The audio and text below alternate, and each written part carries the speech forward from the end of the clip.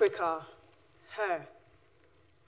She is known as the motherland, our mother's land, and our fathers, all shades of the sunflower, every complexion that is on the petal. The expression of the stem is green, the color of our vitality, rooted. You see, when I root myself in the culture, I'm uplifted more. The Berlin Conference divided the continent into 54, divide and conquer, before. That there were tribes and nations littered with kingdoms. Since we'd suffered from trials and tribulations, the taking of wisdom, slavery, and colonization. Our land we must give them, and our men, women, children. We gave them our blood, our minds, our souls. Millions divided into 2,000 tongues, affected as she suffered as a whole, her. Still yet to make a full recovery, battered, bruised, raped, abused, confused, left vulnerable. Resources taken without replenishment, abandoned by her offspring, trying to find greener pastures. But the grass is only greener because her soil is taken and watered elsewhere, nurtured, cared for. She has been told that she is mentally and physically unstable for sustainability. Her history before slavery has been lost. Hidden truths no longer searched as she pays the cost for us accepting our oppressors' conditions. Ridiculed for having worn out clothing and holes in her shoes, but her body is full of health. So much so everyone comes to fill their wealth, leaving wounds open, goons looting. Disguised as companies coming with aid, but how come she is more crippled than she was yesterday? Her children fled to the diaspora desperate due to material circumstances. Understandable. Her children are none the wiser until they have seen her beauty with their own eyes, felt her touch and it makes them smile, smelt the aroma, puts you in a deep, relaxing state, halfway to a coma. You see, I was one of those grandchildren. Mind infiltrated by the perception of Africa we are given by the Western cameras. Flies around the mouth, swollen bellies, barren land, guerrilla soldiers.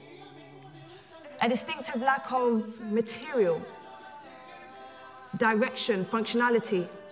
But she is full of love, care, community, well-being, and more. So I'm restless and I won't rest until everyone knows the truth about our culture. And you see, the truth about our culture is you can see it everywhere in the world. Mama Africa's influence has touched every corner of the globe. We all use it. The languages, the food, the people, the music. It's all infused into this world so vitally, no surprise if Kemet was the cradle of society. In her womb was civilization. Maths and science, birthed, intertwined with spirituality.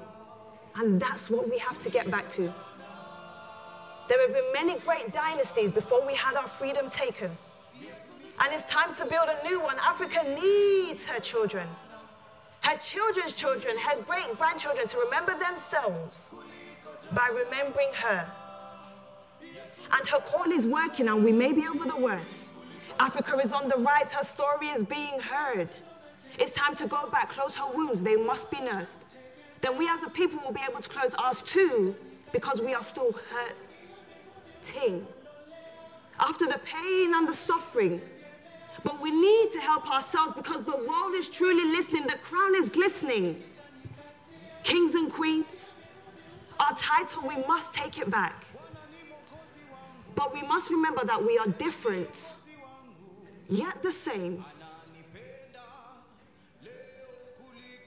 United we stand. United we stand. Divided we fall.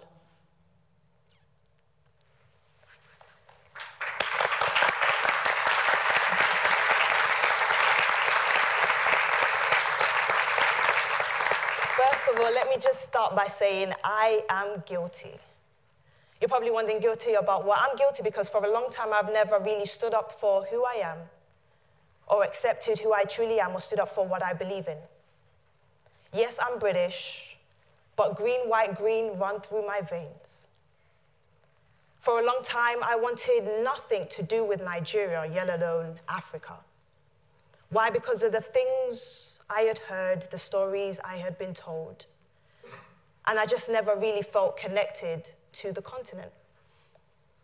I think it's fair to say that for a long time, the African heritage has been ridiculed. Let's take Nigeria, for example. The media shows the poverty that's in Nigeria, the fact that there's no stable electricity supply. I've been in a room where there's a female that is not even African, and she's dating a Nigerian brother. She tells her friends, and they're like, wait, what? You're dating a Nigerian brother? Are you sure you really want to do that? Because I heard they're scammers. Don't leave your bank card hanging around because before you know it, your account's going to be empty. You hear things like that. But they don't know that Africa has a lot of soul. It has a lot of culture and a lot more to offer. Probably one of the main reasons why I'm doing this TED Talk, because for a long time I was ignorant until I finally saw the light. I'm going to tell you a story. In May 2017, the family and I went to Nigeria for my mom's birthday, but before that time, I hadn't been to Nigeria for about, let's say, 15, 16 years. But obviously, it's mom's 50th birthday, and you know, when your ticket's being bought and your accommodation's being paid for, you dare not tell your mom you're not coming to the gathering. So we went. We were meant to be there for a couple of weeks. But I told my parents, I said, you know what, I want to extend my ticket just a little bit longer. So I ended up being in Nigeria till the end of June. Let's just say that Nigeria was so much fun that I went back in October of 2017 and I was in Nigeria for 10 months. I don't know how I did it, but I did it. It was there that I, got to educate myself. I got to understand what the Afrobeats culture was about and what it entailed. But let me just put a pause there and let you know how I got into Afrobeats. I mentioned before that I am British, born and raised in the UK, but around, let's say, the age of 11, I moved to Saudi Arabia for about 7, 8 years. And in Saudi Arabia, you're exposed to certain sounds and certain images, and Afrobeats wasn't one of them. I grew up in a Christian home, so I listened to a lot of gospel and other things, but never Afrobeats. So in 2013, when I came back into the UK, I did my foundation course at Sheffield International College, and you meet a lot of people from all over the world. So there was a time that we were all, just chilling, hanging out, and they started playing some music, and I liked the beat, and I just saw that my body was kind of doing a little 1, 2, 1, 2. But I didn't know what it was. And they're like, oh, Michelle, what do you think about this song? I'm like, yeah, it's all right. So they're like, okay, cool, Michelle, let's play a video for you. And the video they played for me was Eminado by Tiwa Savage. I immediately loved the beat. I loved the culture that was in it. I just loved the way that your body was doing a little 1, 2 without you wanting it to. And that's probably the reason why Tiwa Savage is my favorite female Afrobeat artist. So as soon as I left them, I went to my room, I started searching on my computer. I was like, okay, I know this artist. But at that time, you go out, you have fun. So I was like, okay, you know what, I'm into Afrobeats. I don't want to be the one left out. So I started looking around. Then I got to know that there were 2 dance moves at that time that was reigning, and the first one was the Al-Qaeda. So you got, you move your body like this. I was like, okay, I got it, okay. And then apart from that, we had the shocking, and then everyone's got to do their own little twist to it. And I was like, yes. So let's just say when we did go out, no one could beat me on the dance floor, by the way. So yeah, I had that unlocked. So that was great. But the thing is, if you ask me at that time, Michelle, where are you from? I would tell you I am British and just leave it at that. Even though I felt connected with the sound and the music, everything else wasn't in form. So when I get back to my story that I just was explaining to you guys in 2017, I was in Nigeria for 10 months, was in Ondo State for a little bit, and then I went to Lagos, and Lagos is known as the pinnacle of Africa's entertainment. So you can just imagine all the events that are happening, the shows, the concerts, it's just busy. So I've now been invited to go to the East, and I'm like, okay, cool. I kid you not, I was very scared. Like, anytime someone was shifting on the plane, I'm like, why is he moving though? Like, what's going on? I was really scared, but going there, it really proved me wrong because I realized I was very judgmental to the place that I was from. I'm not from the East, but Nigeria as a whole. And there in Nigeria, I got to experience 50,000 people coming together for one thing: their love for Afrobeats. One thing, just their love for Afrobeats. So I know I've mentioned Afrobeats a little bit, so you're probably thinking to yourself, what is Afrobeats? Well, first of all, I need to make it clear that there's a difference between Afrobeats with an S and Afrobeat. Afrobeat was birthed by the man himself, Fela Anikulapo Kuti, in 1960. In the late 1960s, Fela went to America where he fell in love with the Black Power movement. And he decided that when he was going to go back to Africa, he was going to make a change, which he did through his music. He spoke the truth, hoping that one day Africa will change and come into its place of purpose. So if I can put a definition to it, I would say Afrobeat is the fusion of traditional African rhythm that's coated with a little bit of jazz, a little pop, and soul. But now we have Afrobeats, which is what everybody knows, which is great. It's more westernized, and it can be defined as popular African music. And the thing is, we have some heavyweights in Africa. If you go to Nigeria, you hear about people like Davido, Wizkid, Tiwa Savage, Burna Boy, Mr. Easy. You go down to South Africa, you've got Casper and Yoves, you've got Nasty C. You go to Kenya, you've got Sauti Sol. You go to the East, Tanzania, you've got Diamond Platinum. A lot of heavyweights. And I believe that the perception of Africa, it has to change. The thing is, yeah, Afrobeats is spreading. People are starting to understand it. People are starting to get into it, and they're starting to love our culture. Like, how many of us watched Black Panther? There was a lot of African culture in that movie. I can't lie, I was very proud. I was like, yeah. A lot of African culture in that movie. And the thing is, you can see that. People like Major Lazer are going back to Africa and teaming up with different African artists. Davido's jumping on songs with Meek Mill. You have Wizkid doing tracks with Drake and Skepta, Tiwa Savage with Omarion, and the list goes on and on. So if people are coming to the continent and they're tapping into it, I'm just wondering to myself, why am I still hiding away from who I truly am? If they're proud, why can't I be proud of where I'm from? The thing about us as Africans is we need to know who we are. Despite what the media has portrayed us to be, despite what people have said. Growing up, yeah, you hear things like, oh, all Africans live in huts. Their skin is dark because they're dirty and they're all poor, but no, it's not that. Thing is, as Africans, we are kings and queens.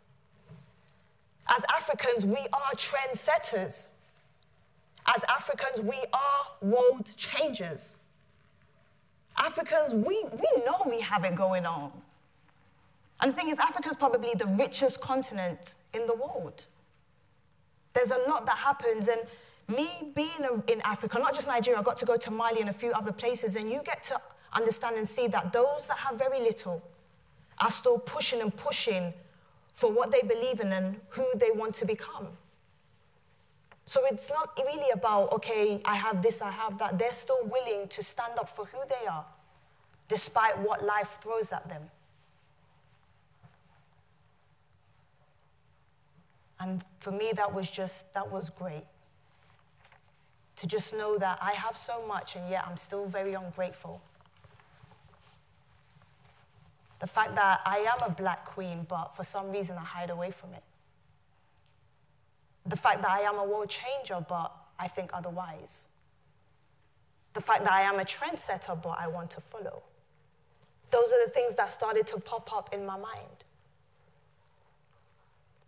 The thing is, before I leave the stage, I just have to take this time out to thank those that have been pushing the Africa to the World movement way before I finally accepted who I truly was. Big thank you to people like D'banj, Two-Face, man like Fuse ODG. Fuse just did a Tina festival in Ghana earlier this month with the idea that he wants people to come to the motherland and know that they can experience events like Wireless and Glastonbury in the motherland. I remember it was his song Antenna that I heard for the first time being played in either a JD Sports or a Nando's. So sometimes, yeah, when I'm meant to be buying my trainers, I'm like, yeah, I need this size, but then I'm still doing this. I'm like, yeah, I need this size, but because it just felt so great. I want to thank people like Trevor Noah, Davido Wizkid, Tiwa Savage, French Montana, Naomi Campbell, Ed Sheeran, Jada P, Grace LaDoja, and I have to say thank you to Eddie Caddy. In 2010, Eddie Caddy was the first black British comedian to sell out the O2. He's from Congo, but in everything that he does, he always makes sure to push Africa to the world. So the thing is now, if you ask me, Michelle, where are you from? I will tell you I'm British, but I am a young, black, beautiful, because I know I'm fine, African woman. I'm proud. And on that note, all I can say is, united we stand, divided we fall. God bless.